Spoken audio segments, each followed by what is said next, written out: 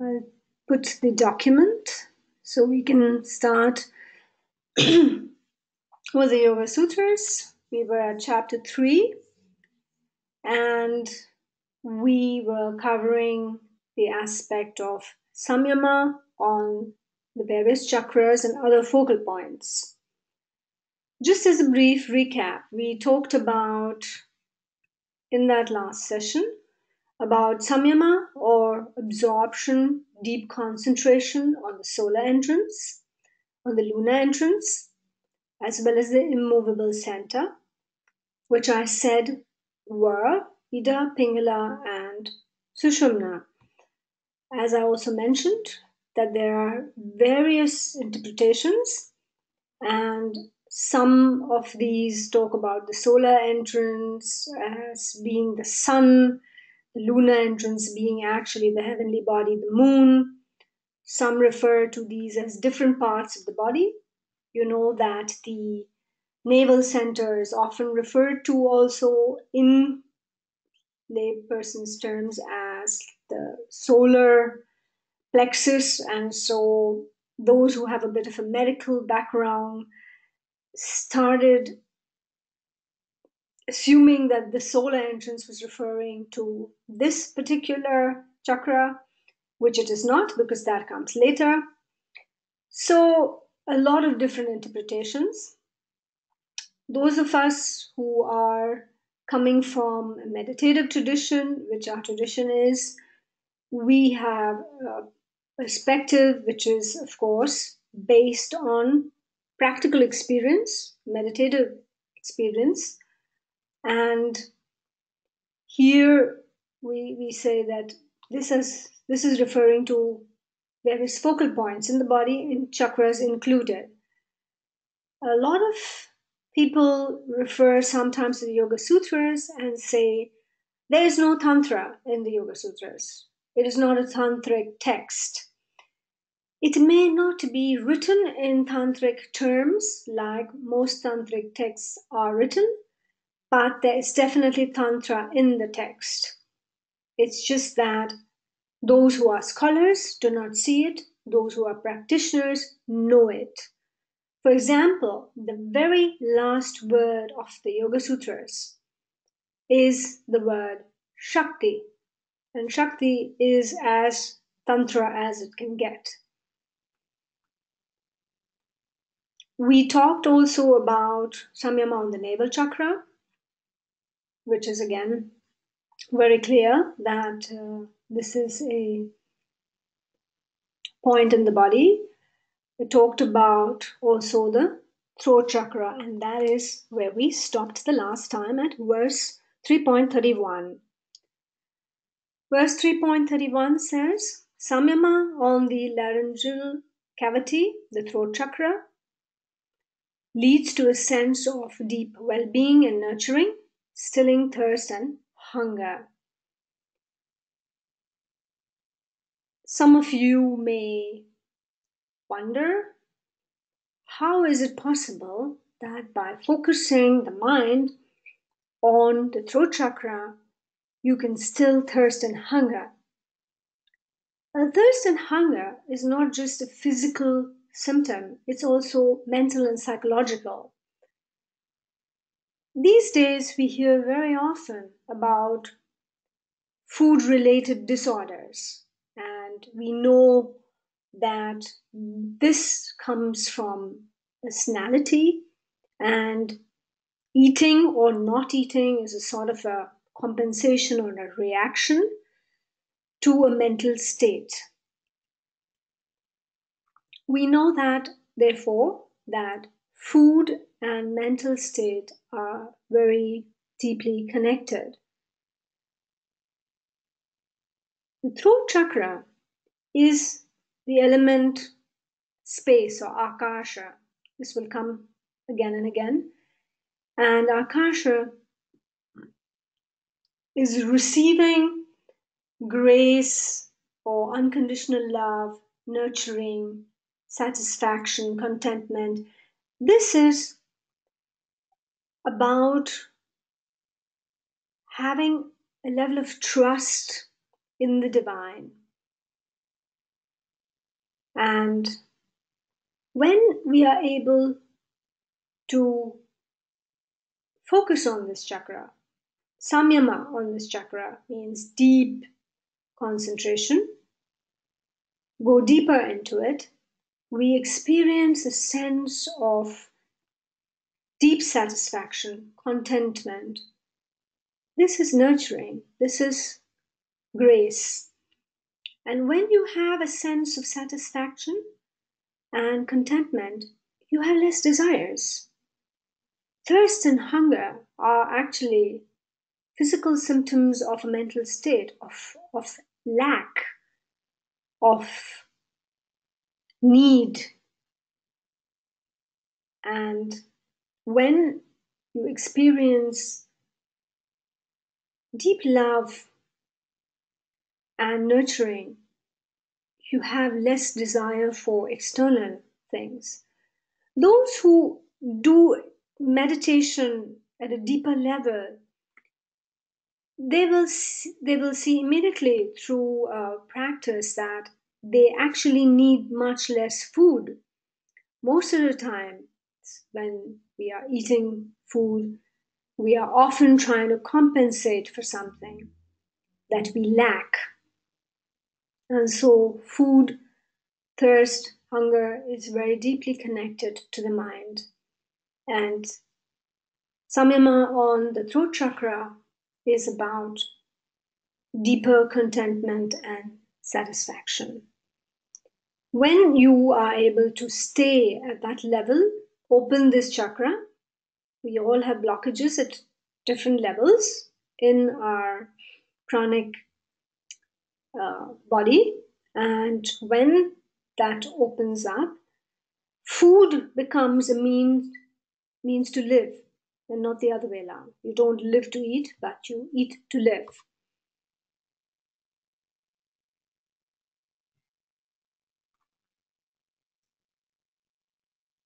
Does that help in getting an understanding into how the throat chakra is related to thirst and hunger and with experiencing a deeper feeling of well-being and nurturing?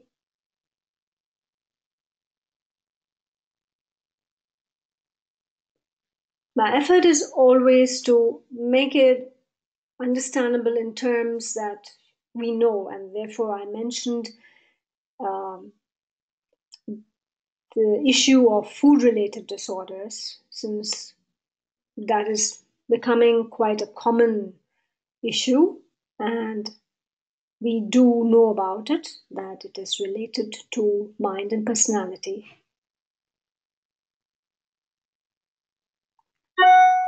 Verse 32 says, calmness is attained by samyama on the tortoise-shaped tubular structure.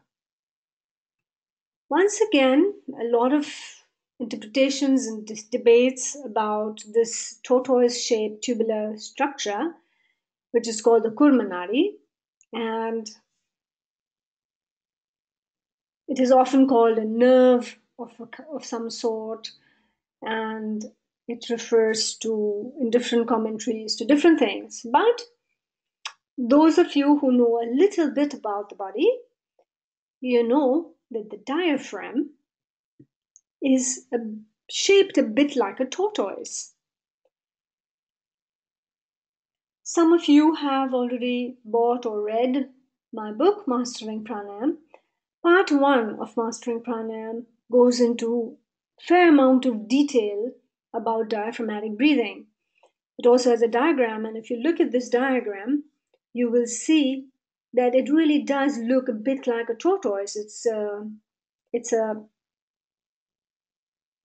like a half circle shape, and it's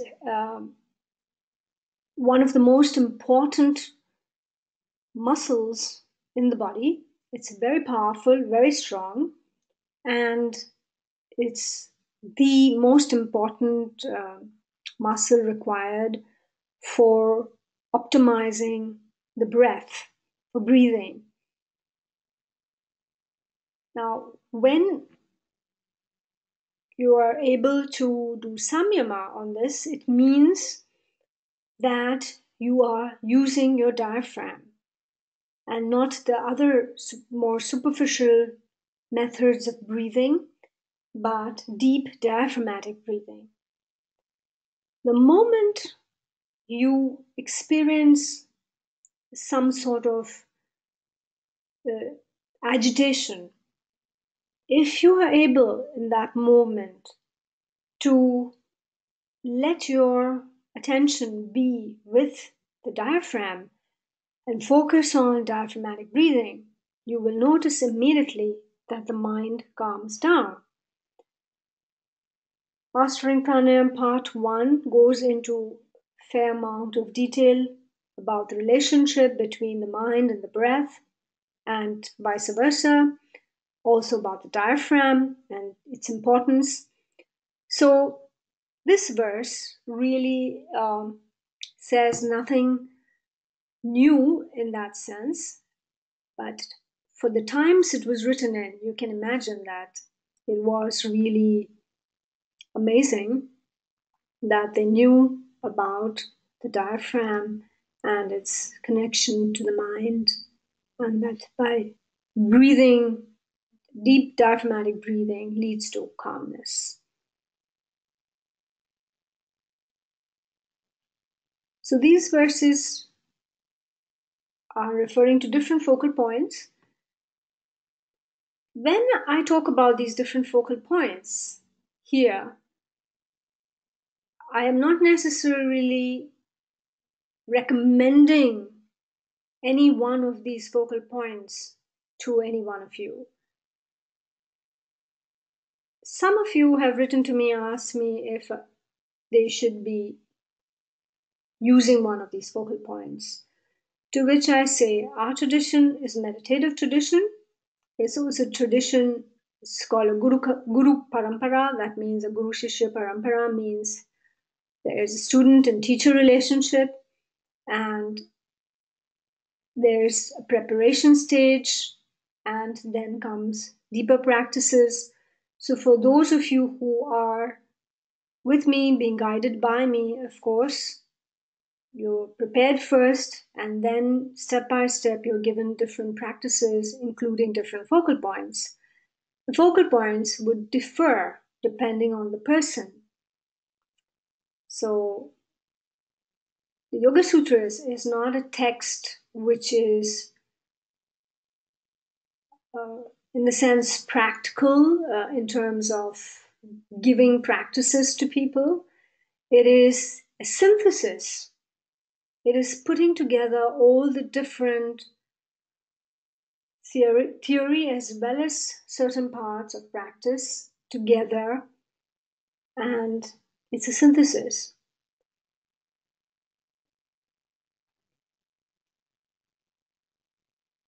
So my advice to those of you who are reading the text, trying to understand it, that this is not a text where you will get instructions on practice, but you will definitely get a deeper understanding if you are already practicing.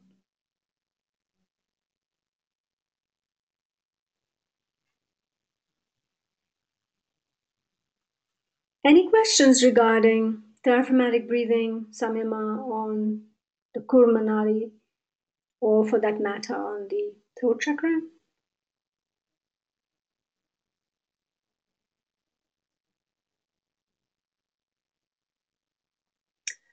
Verse 3.33 is very interesting.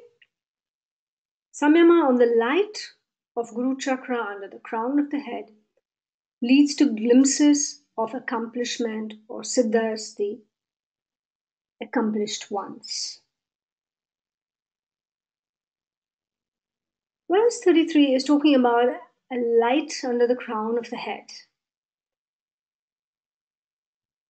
This is a reference to Guru Chakra. Now, I'm quite aware that for those of you who have a little bit of reading knowledge about chakras, you know that there are 7 chakras, and Guru Chakra is not one of those.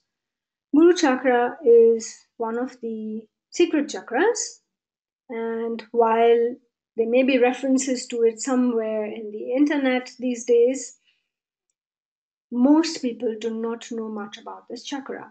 The reason for that is that this chakra is experienced only by those who go deeper into meditation. And the word guru indicates it's a chakra of knowledge.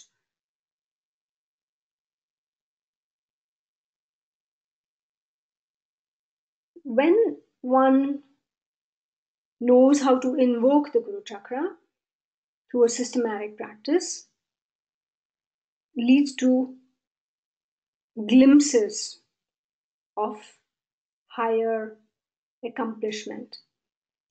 In our tradition, the student is prepared and one learns how to invoke the Guru Chakra. Quite contrary to popular belief, invoking a chakra or invoking is not just merely saying a few mantras. It means preparation and then allowing the deeper unconscious mind to come forward. And this is not achieved by merely repeating a few mantras. This requires a great deal of preparation, systematic preparation.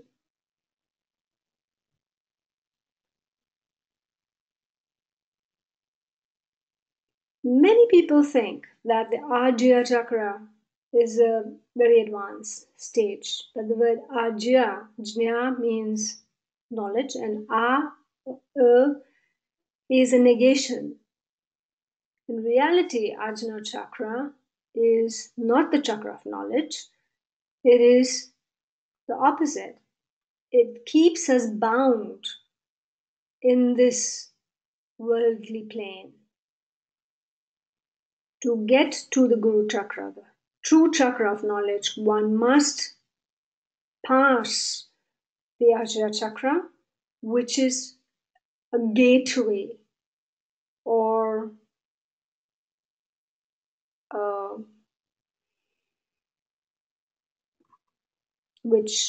gateway to the Guru Chakra, or you can see it as a fortress almost, which prevents you from reaching the Guru Chakra. When we are able to pass the the Ajna Chakra and move towards the Guru Chakra, we enter the realms of the active unconscious mind and the latent unconscious mind. We can use our diagram here.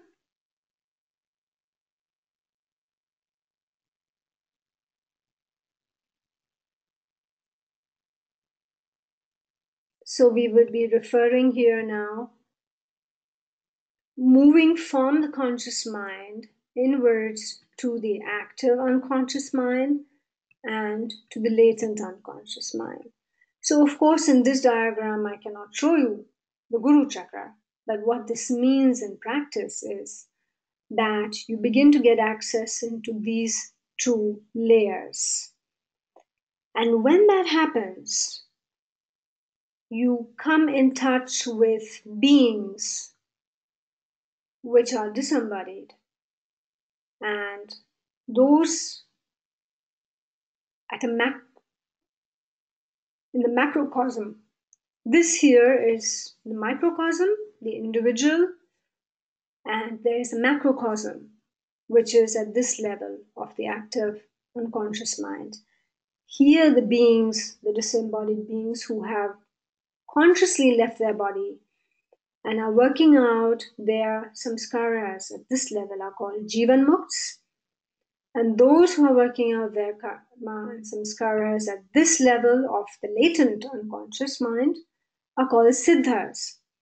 So when you are able to go through, see the light of the Guru Chakra, have these meditative experiences, you will come in touch with these, I call them celestial beings. They are Jivan Moks and Siddhas, disembodied beings, and this is a sign of great accomplishment.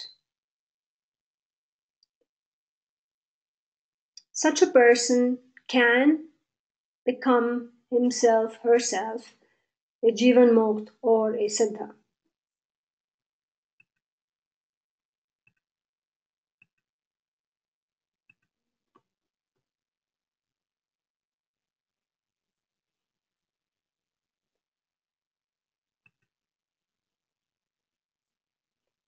So this is about the Guru Chakra. Verse 33. What happens after you have come in touch with this light of the Guru Chakra? One attains pratibha, infinite wisdom through which all is known. When you have experienced this, it is like an opening, it's like the floodgates open, and you have access now to the unconscious mind. The unconscious mind is just another word for Kundalini.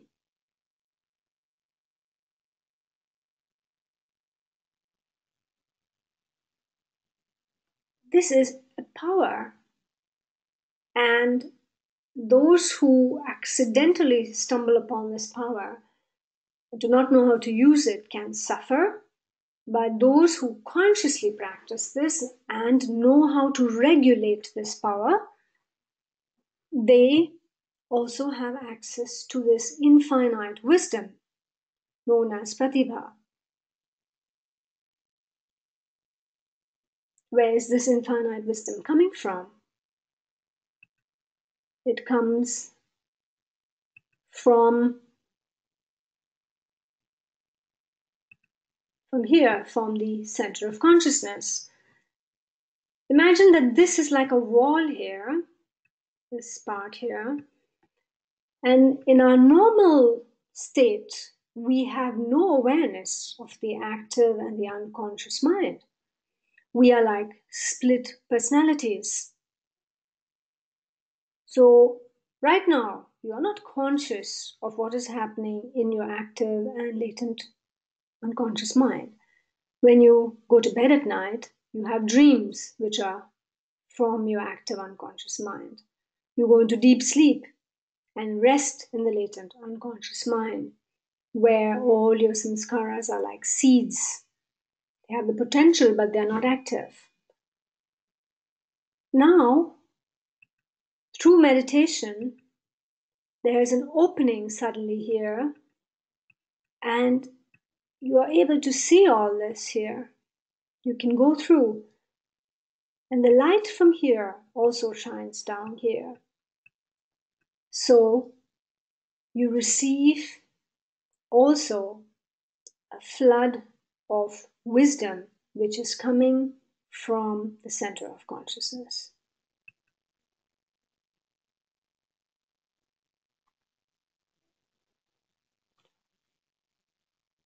This infinite wisdom through which all is known, does that mean that you know everything in terms of information?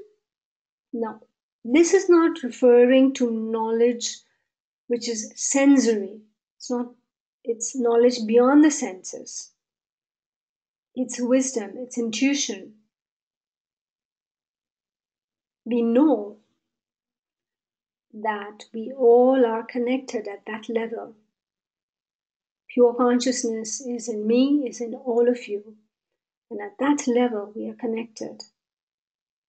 So, when we have access to that level of pure consciousness, it stands to reason that we also have access to an intuition which is all encompassing.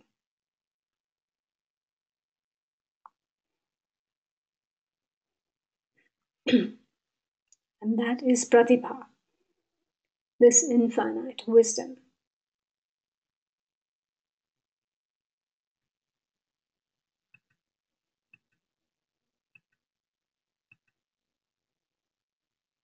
All right. So, any questions regarding this?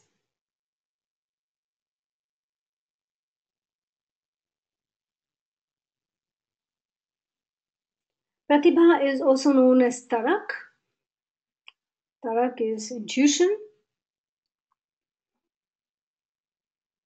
Last year, I did a retreat with the mentoring program. Mentoring program is for those of my students who are very close to me, who I have been guiding and training for many years now. And we went to a shrine in the Himalayas known as Tarkeshwar. Tarkeshwar is the lord of Tarak, the lord of intuition.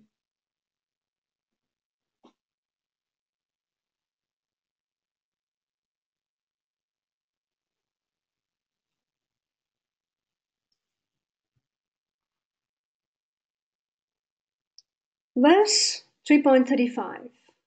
This is the last of the verses referring to certain focal points. And the last one is Samyama on the heart chakra leads to direct awareness of Chitta, the storehouse of samskaras. Now, when it refers to Samyama on the heart, I have put chakra in brackets because, of course, it's not referring to the heart as in the physical organ. It's not even referring to the heart as a physical space on the surface, but to the chakra itself. Chakras are pranic vehicles or channels, and these are not to be mistaken with nerves. Nerves are something else. In my book Mastering Pranayam, especially in part 2, which is about the advanced pranayam, goes into some detail of the nature of pranic channels and the meaning of the chakras. So the chakras are like, if you imagine a country which has got many highways crisscrossing the country, you know that bigger cities, there will be more motorways or highways leading out of these big cities and leading into these big cities, or airports or other places of national importance. So the chakras are like a intersection of pranic channels. And one of the very important ones is the heart chakra. The heart is also the seat of the latent unconscious mind, just as the throat is the seat of the active unconscious mind. The heart is the seat of latent unconscious mind, which means all the samskaras which are still in their seed form, in the potential form. And when you are able to be absorbed in the heart chakra, it will lead to the awareness of the entire chitta, the reservoir of samskaras, known in the Yoga Sutras as karmasaya. This means you really get to know yourself, who you are, what is your nature. You get to know the mind. And deep, very deep in the mind itself, in the latent unconscious mind, is pure consciousness. In our diagram, it was shown to be behind. That's the limitations of diagrams. But pure consciousness is in a bed of samskaras, latent unconscious mind.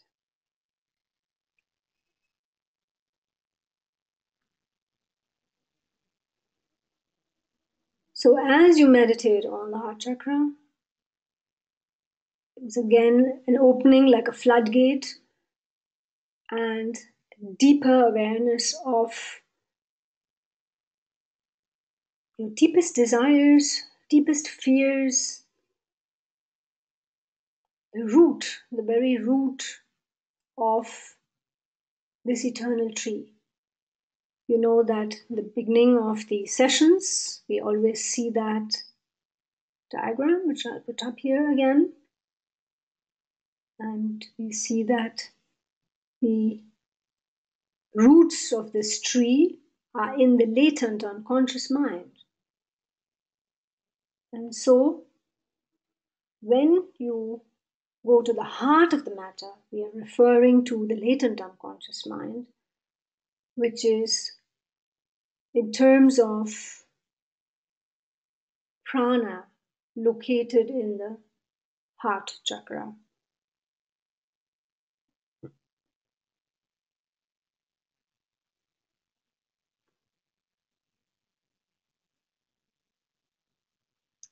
Any questions, thoughts about the different focal points?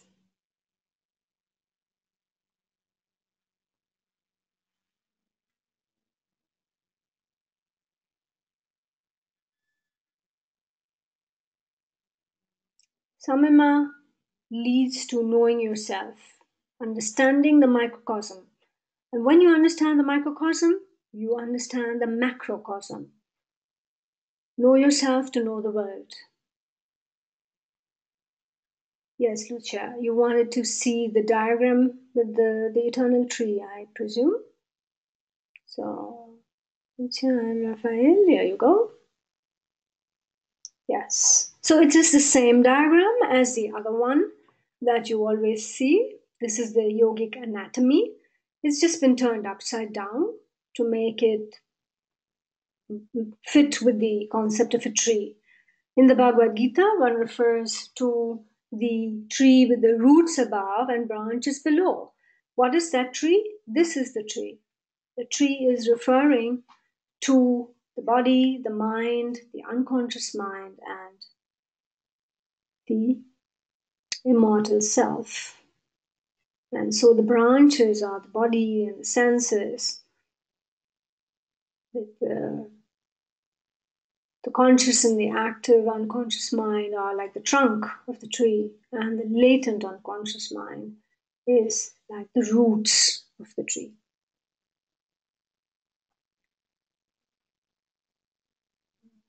So please remember that these focal points should be given by a teacher, preferably of a meditative tradition. Selecting these from books or lectures is not necessarily helpful, and may even be, in the best case, a waste of time.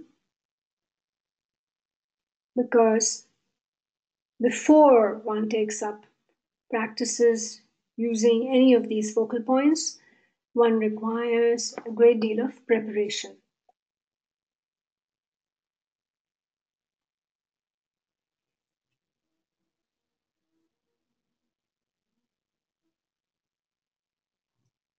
So we continue to verses 36-37, which is about Samyama on Purusha. So having done the part about the heart, we have come to the heart of the matter, and as I said, that in the heart, or you can say in the latent unconscious mind, buried in there, is pure consciousness. So naturally, the next step is Samyama on Purusha.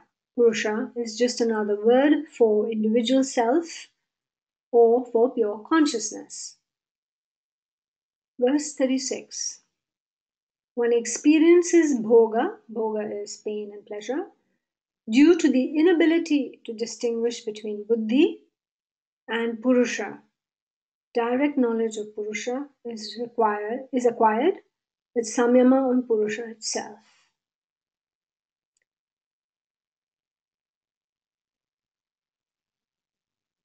We all experiencing pain and pleasure all the time. This is bhoga.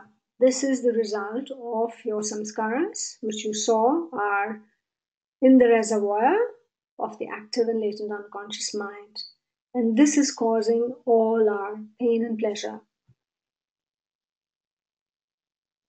And this experience is due to the fact that we are unable to tell the difference between pure consciousness and between buddhi.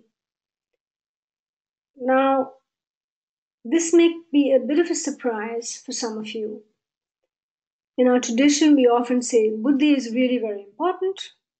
Buddhi is that voice of wisdom in you. It's the most sattvic part in you. So we have been told there is manas, buddhi, chitta, and ahankara. Ahankara seems to have got the image of being the bad boy. It is not. It is merely a set of identities. Some are useful and some are not useful. Manas is that part which relates to the world. It's like an interface. And the senses are coordinated by manas. Chitta is the storehouse of memories, desires, fears, emotions. And buddhi, we always said, was the voice of wisdom. So why is it now that buddhi is suddenly almost sounds like it's not such a great thing? Because buddhi is still a part of the mind. Buddhi is sattvic. It's the closest thing to pure consciousness, but it is not pure consciousness. And when we hear this voice of wisdom in us, talking to us and telling us how we should act, giving us guidance from within, we follow this guidance and we trust this. And then you're shaken up when you're told, even this is not it. There's something deeper, and that is Purusha, pure consciousness. And we are not able to distinguish between the two. And this is what is leading to pain and pleasure, this continuous experiences. So for direct knowledge of Purusha is acquired with Samyama on Purusha itself. Therefore, only the self knows the self. This is a very important sutra. We learn that knowledge of the self is only acquired with Samyama on the self.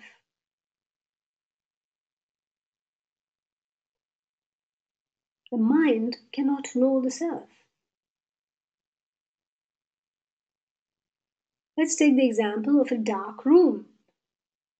If the room is dark, how do I know what is in the room? I have to switch on the light. So now the light illuminates the room, but the same light also illuminates itself.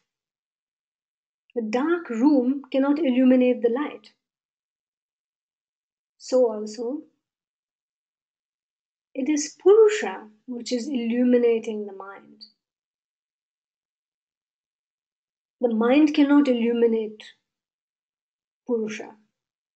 So to know the self, you have to do Samyama on the self. Only the self knows the self.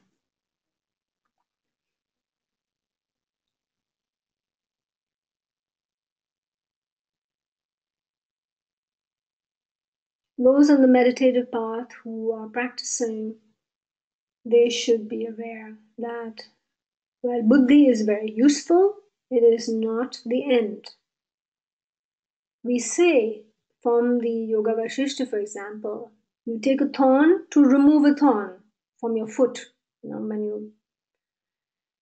do you remove the thorn? You take another thorn and take it out. You remove that thorn. So also, it's the mind which will liberate itself from the mind. So we need to have buddhi. Buddhi is useful, but buddhi is not the end. Buddhi serves pure consciousness.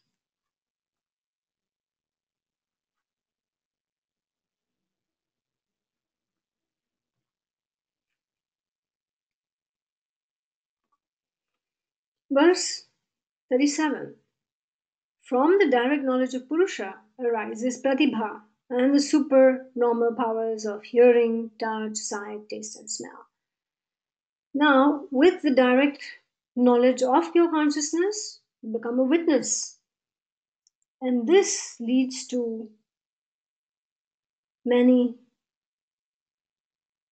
superpowers because Pratibha arises. Once again, we talk about Pratibha or Tarak.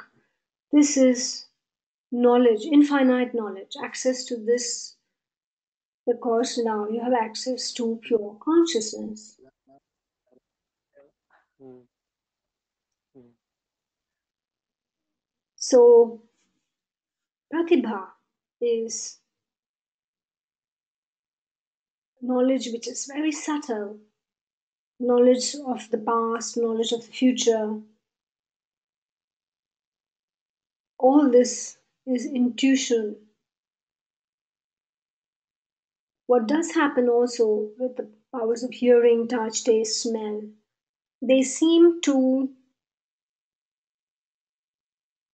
be magnified because, as a witness, one who is established in Purusha has experiences a tremendous expansion of awareness.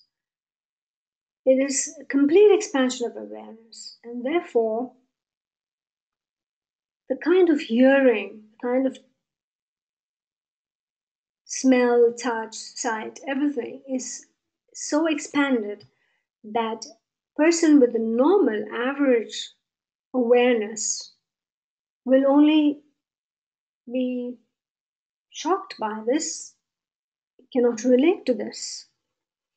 I often narrate the story of mother and child, and I say that imagine the child is wanting to eat some forbidden sweets, and the child climbs up on the kitchen chair with a chair and is trying to take out from the shelves above some sweets very quietly, secretly. Then mother is sitting in the living room or is in the bedroom, and suddenly the child hears the mother saying, I know what you're doing. Get down from there. It's very dangerous. You'll fall and hurt yourself. And the child wonders, how did mother know? How did mother know that I am trying to steal the sweets here? Gets a shock. What the child doesn't know is, because the child doesn't have that sense of awareness, that the mother can see the child perhaps from a mirror or a reflection in the window. And the child imagines, oh, mother has got some special magic powers. And maybe the mother also humors the child and says, yes, yes, I have magic powers and I can see through walls. In reality, what has happened is merely that the child doesn't have that awareness that the mother has, that every adult has. So also, practitioners have expanded their consciousness, have simply a greater field of awareness than the average person.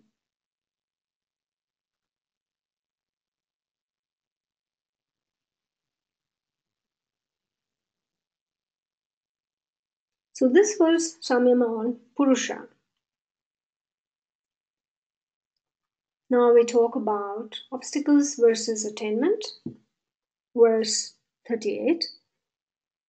These powers are obstacles to samadhi, though considered to be powers in an outward moving mind. This is exactly what I referred to when I said about the child and the mother. Child thought, oh wow, what amazing powers mother has. She can do magic. I also want to be like that. And we think when we will think of these powers and say, oh, this is worth having. I'd like to have these. But to have these powers, you expand your awareness, but it also means that you need to do samyama on some of these focal points. And if you're doing samyama on these focal points merely for those powers, then you are putting your energy in something else rather than putting your energy into realizing the self. So those powers which come as a byproduct, that's fine. But if you put your energy only into getting these powers, you are likely to fail. It will become an obstacle.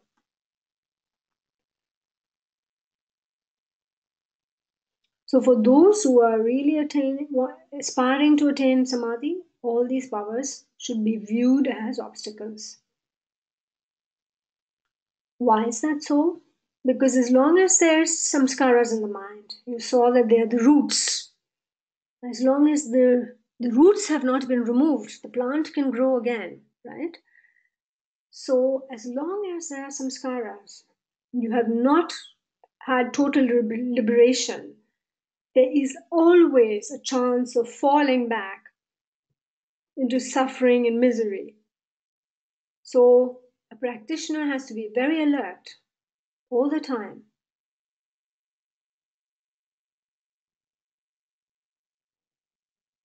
That he does not get lost in pursuing powers instead of focusing his energy on liberation, purifying the mind.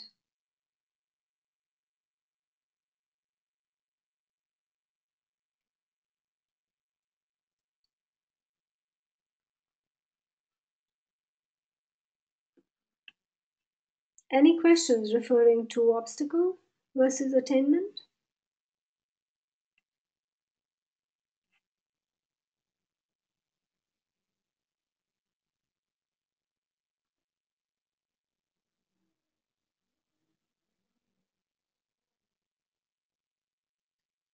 The next 3 verses are about samyama and prana. So we know that there are different kinds of prana known as pranavayu, and verse 39 says, with the attenuation of the cause of bondage and upon acquiring the knowledge of channels, the mind can enter another body. What is the cause of bondage? The samskaras. So as the samskaras are purified, they are not that strong, they have been attenuated, or some of them have been burnt already in the fire of knowledge. So as the person gets more free from all these kleshas, he acquires the knowledge of channels.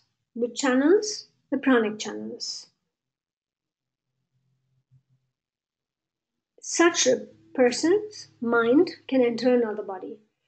Now the mind enters and leaves the body through a particular channel, which is known as Brahmanari.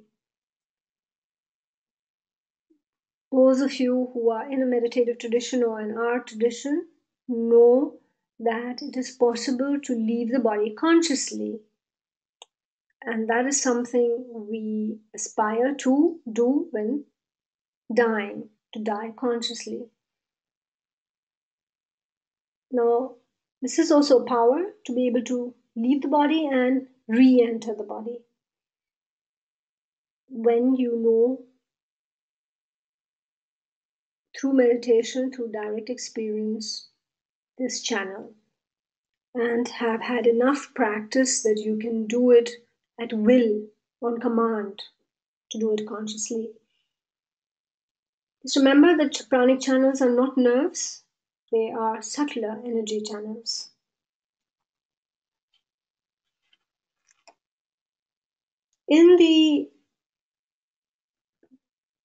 Some of you may be knowing the story of Adi Shankara. He was a great teacher, one of the teachers of our tradition. And the story was that he was able to leave his body consciously, enter the body of another person, experience the life of a householder through the body of a king, and then enter back into his own body.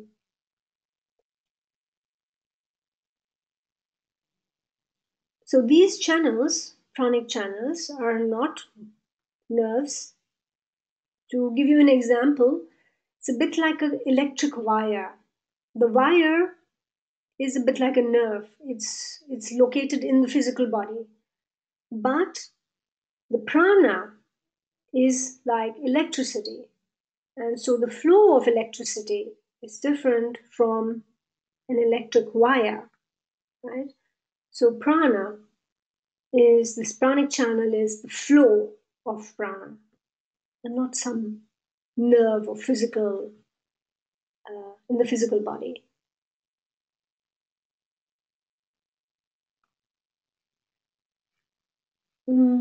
Jenny Lowe says, is that nadis? I'm not sure what you mean by nadis. We're talking about channels, yes, that is nadis, but here we are talking about specific nadis, which are of great importance. There are thousands of nadis, there are over 72,000 nadis according to the scriptures, and most of them are not really relevant. There is specifically three nadis are of importance: Ida, Pingala, and Sushumna. Sushumna then further moves into or turns into what is known as Brahmanadi.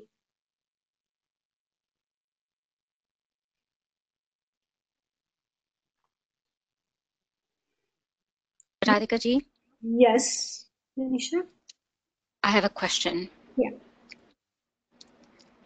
So, about consciously leaving the body, as in the story you have just shared, can you relate this to our concepts of like empathy and compassion, or maybe the question really is, you know, why would one want to do that? In this case, the story is of leaving and returning.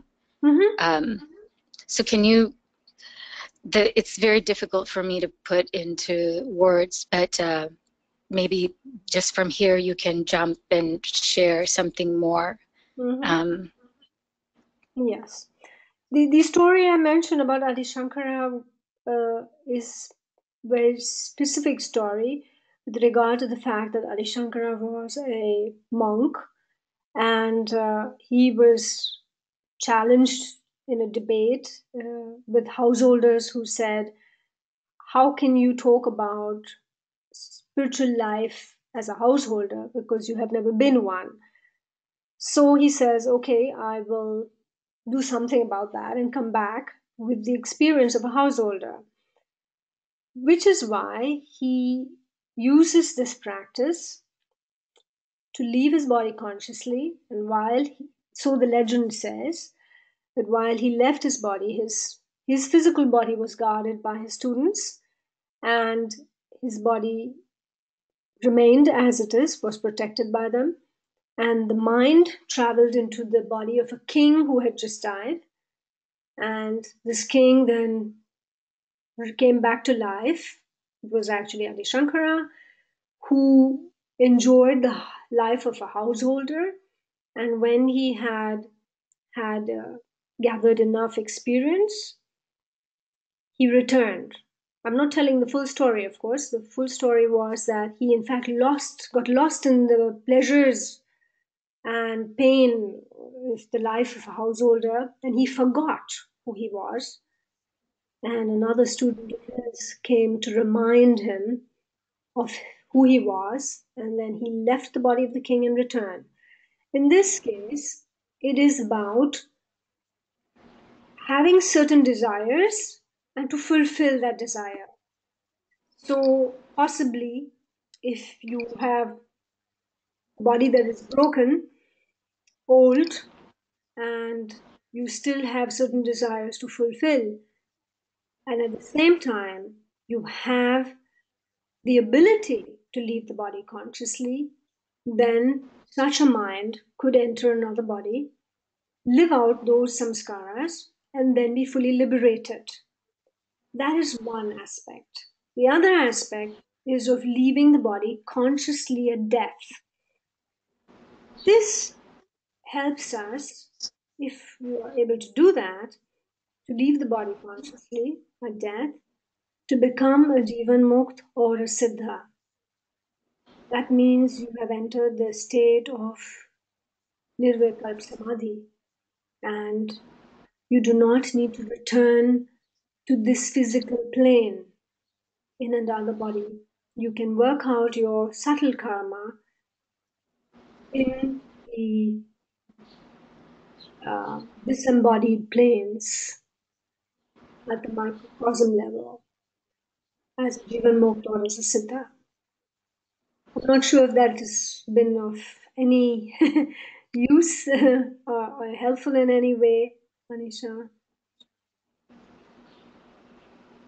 Yeah, it is. Yeah? Okay, good. Some of these are stories legends that defy imagination. The verses also defy imagination and our understanding. From a scientific point of view, this would be considered mumbo jumbo, I guess. But these kind of miracles, so to say, have been recorded even by the British, who were in India for almost 200 years. They recorded many such amazing activities or experiences which they were able to see during their years there. Some of them are even in the Museum of War, I believe it is called, in London.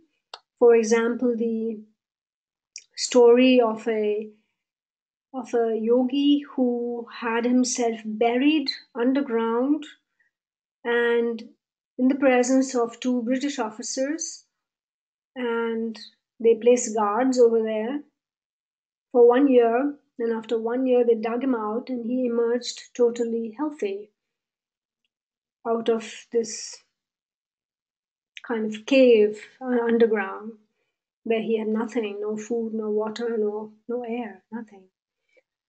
And there are many such examples being recorded during that time. So yes, in fact, verse 40 would have been about this very example that I mentioned right now, about mastering Udiyan, the upward moving prana. But I think we will continue next time. We maybe need this time to let these incredible ideas sink in. Whether you believe or not actually does not matter. What does matter is that we believe that there are certain things that we cannot understand, like the little child who thought that mother had some special powers, and know that when we are able to expand our consciousness further, there are many more realms there that we currently do not know how to explore. Okay, so have a nice weekend, everybody, and see you next time. Bye-bye. Bye-bye, Perry. Bye, Joanne. Bye-bye, Nita. Bye, Jenny. Bye, everyone. Anisha, Debbie, Lucia, and Raphael. Bye-bye, everybody.